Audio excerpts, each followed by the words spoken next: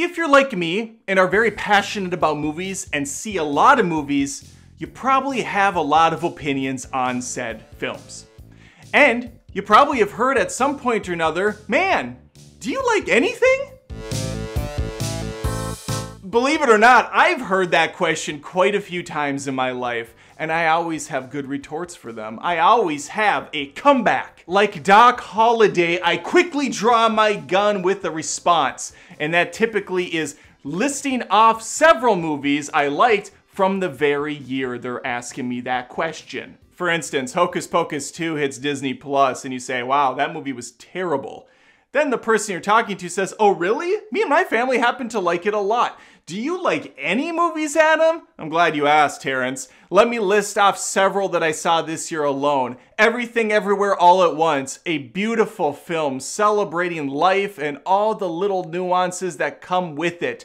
The Batman, a little long, little bit like Seven, another film I love, but still a great new start for the hero. A great start for Gotham again in The Dark Knight. How about Top Gun Maverick? A blockbuster, a fantastic film for the whole family. I love it. I want to be a pilot now and kill things.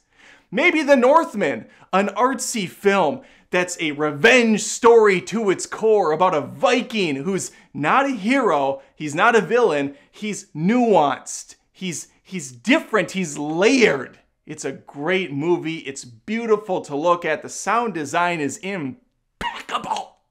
There, I just threw out a bunch of movies off the top of my dick. And know what their response is now? Stunned silence. And also, I've never heard of or seen any of those movies, except for, of course, Top Gun Maverick. Because here's the honest truth. Anyone that knows film or watches a lot of them would never ask you the question, do you like anything? Because they know it's a bad faith question. They know you see a lot of movies every year and have a lot of opinions on film.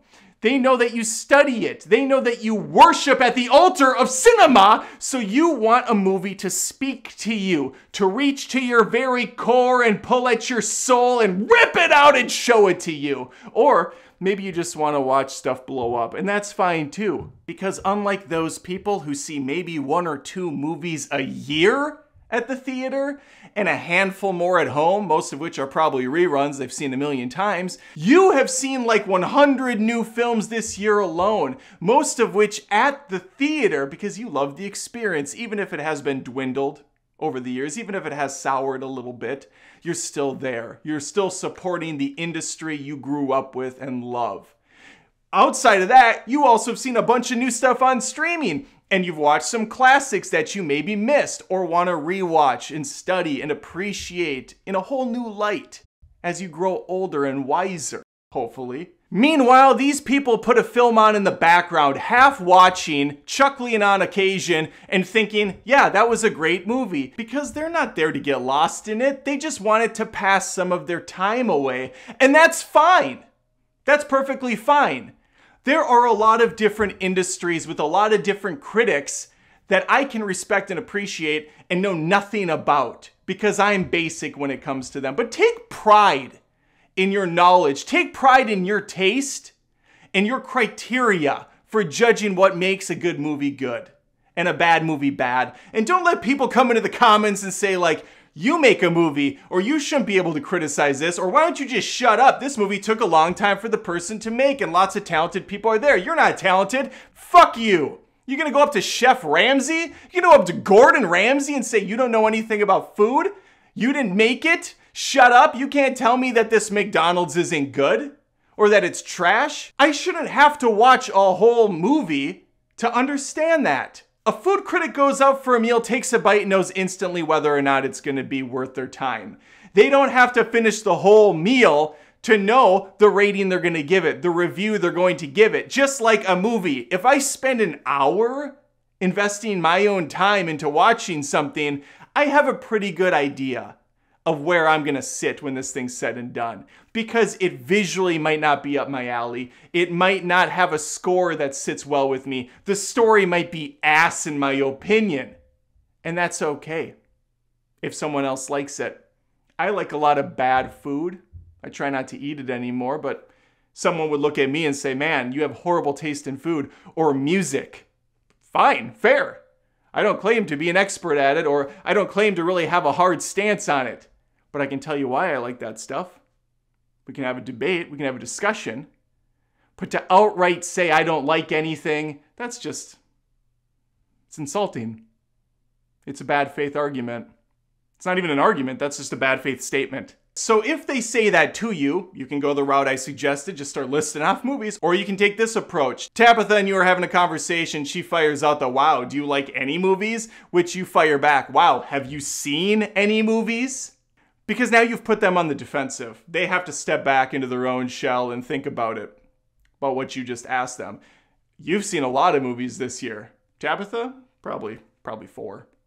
Probably 4 or 5. All the big name ones, all the big brands. Some people come on my channel and they have a hard time me just saying anything negative or criticizing films at all, saying I don't like movies or something. Well, okay. You haven't paid attention. I love movies. That's why I have a set of standards. That's why I have a criteria that I follow. Do you criticize sports teams? Criticize Coke or Pepsi? You have a stance on Ford or Chevy vehicles? You have a stance on anything? Or are you just a basic bitch that just loves everything and has no real opinions, sits on the fence? That's boring. It's pathetic. It's dishonest. Everyone has tastes. Everyone has things they like. Subjective? Sure. Objective? Debatable. But it's honest. It's genuine. And that's what makes us individuals. That's what makes you you. So again, stand by your movie criticism. Don't be afraid to put yourself out there. Don't be afraid to go against the grain, as long as you can back up those reasons. Yelling out something's woke, yelling out something's trash, yelling out something's great, those have no value. Those are nonsense. Now give me the reasons why. Give me the reasons why you think that, and not because you heard it or parodying it somewhere else. Give me concrete evidence to back up your claim. And then I'll tip my hat to you, sir or ma'am. So the next time you're at a family gathering or an office party or an event coming up, maybe you're just debating someone online, maybe you can use some of my strategies. I hope I gave you a couple of arrows for your quiver, I guess is the bottom line. I'm a movie guy. People ask if I watch sports. No, I don't do sports. I love playing them, I just don't like watching them. That's not my cup of tea. It's cool if you're into it. I love drawing. I'm decent at it. I don't do it a lot. What I do? I do movies. I do movies. Take care. Adam Does Movies. Has a nice ring to it, doesn't it? Make sure to subscribe to the channel if you haven't. I post tons of movie reviews and rants each and every week. Would love to have you stick around. Maybe join me on Patreon or YouTube Join via the join button, as a matter of fact, plus other perks you can get if you're at the higher membership levels. I'm a one-man operation. I love what I do, but time is money. And there's not a lot of it going around on YouTube these days. I also started a second channel that's just comedy skit-based stuff. It's Adam After Dark. There are 2 to 4 minute ways for me to just be creative and have some fun. It's loose, it's wild, it's sexy. It's not sexy. It's just me. It's just me.